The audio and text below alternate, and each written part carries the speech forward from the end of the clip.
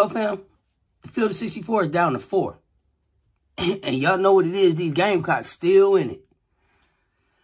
We still in it. It ain't like I'm surprised. I'm not surprised at all because y'all know I said I've been here for the Natty all season. But this thing winding down. Our upcoming matchup is going to be against North Carolina State Wolfpack. And I think it's going to be a good one. I think it's going to be close, but not so close that it's like 1 or 2, but not a blowout, not 10 or 12. You know, between 7 and 9. I think it'll be comfortable. But I'm not sleeping on NC State, y'all. I want y'all to understand. I understand that now they have, I think, consistently throughout the season kind of showcased their continuous fight, if you will. And I think that we have showcased our continuous, I don't know, for lack of a better word, fam, prowess, lack of a better word, right now on the court. I think our track record in recent seasons speaks for itself. I think the standard is the standard, and we continue to represent that. Of course, under the leadership of Coach Dawn Staley, or as Hollywood said, the Dawn Staley. She not nervous, we not nervous, but she has set a high bar for competitive play year after year, and we continue. Our players continue to meet this bar, and I believe that we will be successful again in meeting this bar come Friday night to take one more step towards being able to play for a national title and being able to overcome the hump that we didn't overcome last year. But like I said, I'm not sleeping on the NC State Wolfpack. I think a lot of people underestimated them coming into the season and into the tournament. I think that they've continuously demonstrated resilience and skill. They continue to be a presence all year. I think they're a formidable opponent. This is their first time in the Final Four since 1998. And that just underscores their dedication and their season of hard work and victories. They had some good victories coming in here. They to get to where they're at right now in this tournament, they had to come through Texas, Stanford, Tennessee, Chattanooga. That's no easy feat. And of course, they had some losses this year that raised my eyebrow to maybe say, this is where I think we may be able to stand up against them. They lost twice to Vitech. They lost to Miami. They lost to North Carolina. They lost to Duke, and they lost to Notre Dame. And understand that they went 31-6 this year. Finished second in the ACC, so could have very well won the ACC this year. They're led by AJ, 16.7 points. Madison Hayes giving just about 7 rebounds. Sanaya Rivers, of course, is just giving just about 4 rebounds. 4 assists, 2 steals, and of course River Baldwin with just about 1 block. And then of course we had Zoe Brooks, who showed up as a freshman and contributed right away, and I think had a great season, averaging just about 9 points, 4 rebounds, 4 assists, 1 steal, and almost a block a game, while shooting just about 41 from the floor, 71 from free throw. Not really a 3-point shooter, but great showing for the freshman.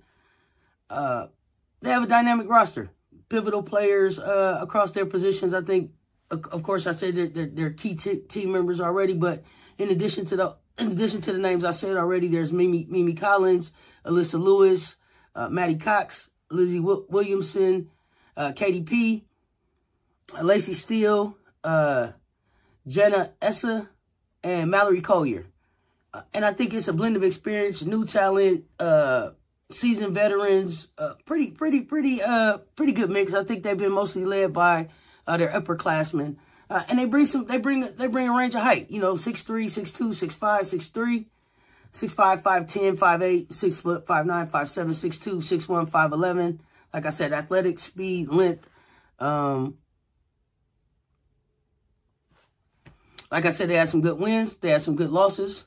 I'm sorry, some questionable losses, I would say.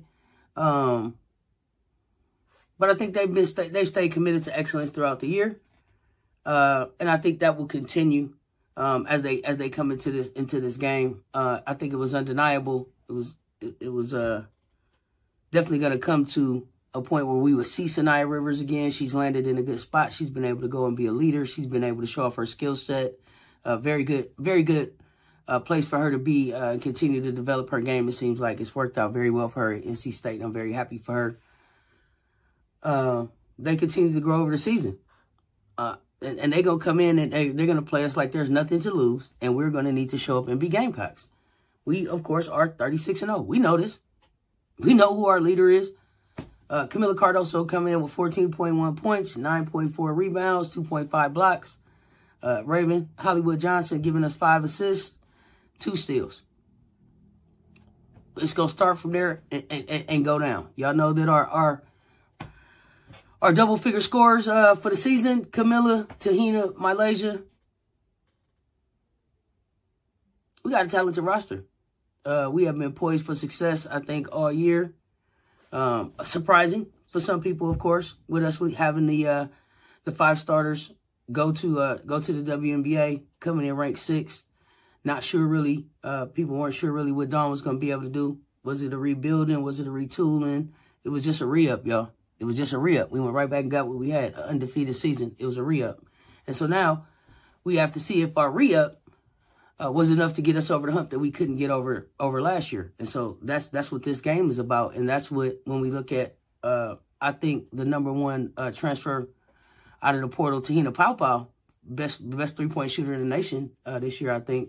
I think we'll be looking to get her going really early. Malaysia Fuwali hasn't had the tournament that I thought she would have. I wanted to see something more like the SEC tournament. She had some freshman moments, which is to be expected, but I think she's experienced enough now, and she has her March Madness legs where we're going to see a Malaysia Fuwali classic type of game. I'm also expecting some big games from Ashlyn Watkins and Sanaya Fagan, along with Tessa with the J. I know Tessa with the J got going in the last game, and I think it's just going to go from there. I love the confidence that I've seen come out of her game, come up in her game last game with the 3, going to the basket, the and-ones, the defense. All of those things are things that we're going to be able to build on in this game, and that will be really helpful for us. Of course, for those of y'all who aren't familiar, in addition to Camila and Raven and Malaysia and Tahina, we got Ashlyn Watkins, as I mentioned, Sanaya Fagan, Chloe Big Grits Kits. I'm expecting a big game out of Big Grits Kits, okay? Don't sleep on Chloe Big Grits Kits. You can't outwork Big Grits, okay? We got Breezy Bree Hall, and of course Sakima Walker, Mama Bear, who I think does a lot of things behind the scenes and off the court that doesn't show up there, that is really helpful and common for this team and often overlooked, you know. So, but understanding everybody on this team plays an important role and does their part. So I definitely want to call that out. And we just got a mix of, I think, great talent, great leadership. Again, a good mix. Everybody knows their roles. We show up and kind of do what we're supposed to do. And I love the way that this team holds each other accountable. I love that they don't want to lose. And you see that in the way that they show up and play for not only themselves and the coaches, but for each other. Our depth is what's been keeping us, I think, ahead of the game. It's been bolstering our wins. And of course, that's, you know, the addition of Tahina Paopao, our freshmen that are in, our ability to stay healthy. Thank goodness for Bodies by Molly Benetti. If you don't got a body by Molly Benetti, you need to try to get one. At least get a certificate so you can train somebody to have one. That's just a side note. Some of y'all teams need to get with Molly. But we well equipped. We are well equipped for this last push, y'all. And I'm excited to see what we do on Friday. Coming in here, I think we've really shown not just our depth but our versatility.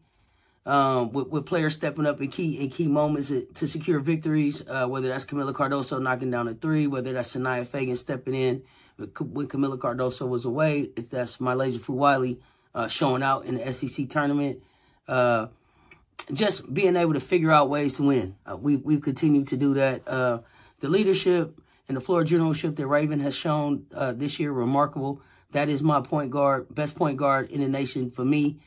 She has guided this team to 36-0, and definitely in a position to be able to guide us the rest of the way.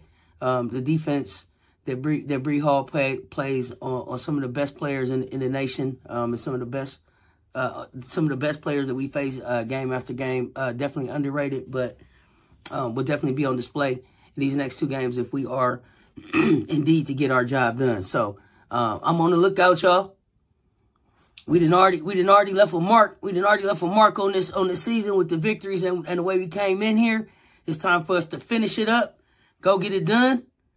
I can't get to Friday fast enough, y'all. I want to hit fast forward, and then I just saw Joyce Edwards play, so I'm ready to hit fast forward and get to next season because wow, does she look dynamic? I can't wait to see how she fits into this thing. But really, just really right now, focus on one game at a time. And right now, it's all about NC State Wolfpack, y'all. So we're gonna bring that Plies energy in the building. Y'all know I'm gonna be live for the game. Come hang out with me in the live on Thursday night for a pregame. We're gonna look at the ESPN list of the best 25 left in the tournament. We'll take a preview, talk it over about the not only our game, but the UConn-Iowa game. See what y'all are thinking. Get in the comments and let me know who you got right now, what you think the scores will look like, who you think the MVP will be. And with that, y'all, I'm going to get out of here. Until next time, stay tuned. Talk soon. It's your favorite Auntie Wit Uncle Tendencies. I'm out.